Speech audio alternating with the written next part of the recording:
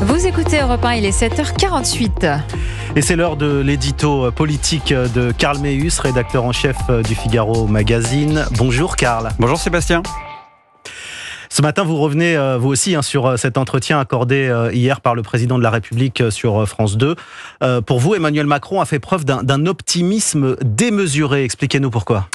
Écoutez, d'abord parce que le système politique français ne se prête pas du tout à la conclusion qu'il tire des résultats des élections législatives. Emmanuel Macron estime que les Français, au second tour, ont demandé aux partis politiques de s'entendre pour former une coalition, quelque chose qui n'est jamais arrivé après des législatives sous la Ve République depuis 1962. Et en toute logique, aucun parti ne semble aujourd'hui prêt à franchir le pas.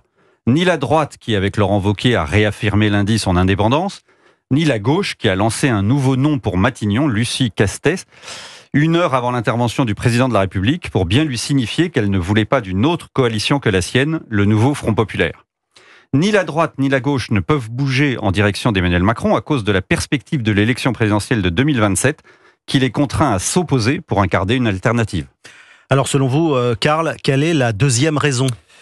Emmanuel Macron cherche un compromis mais ne semble pas vouloir bouger sur sa ligne. Il demande aux autres de, je cite, « sortir de leurs évidences et savoir faire des compromis », mais ajoute plus tard que la priorité n'est pas de revenir en arrière et qu'il ne faut, entre guillemets toujours, pas détruire ce qu'on vient de faire.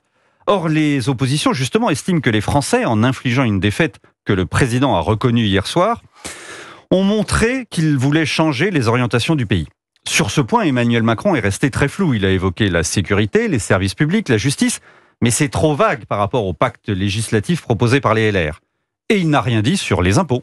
Accepterait-il de revenir sur un des fondamentaux de sa politique qui consistait à ne pas les augmenter pour attirer une partie de la gauche ? En réalité, le problème, c'est que tous les protagonistes ont des arrière-pensées un peu inavouables dans cette affaire. Et qu'est-ce que vous voulez dire ? Qu'est-ce que vous entendez par arrière-pensée inavouable ? Écoutez Sébastien, aucun ne veut être jugé par les Français responsables du blocage institutionnel qui s'annonce. La situation actuelle fait penser à ce vers du poète René Char. Nous vivons avec quelques arpents du passé, les gais mensonges du présent et la cascade furieuse de l'avenir. Alors les arpents du passé, ce sont les réflexes des acteurs politiques, nourris à ce qu'on appelle le fait majoritaire imposé par le scrutin présidentiel. Il empêche, on l'a vu, la construction de coalitions.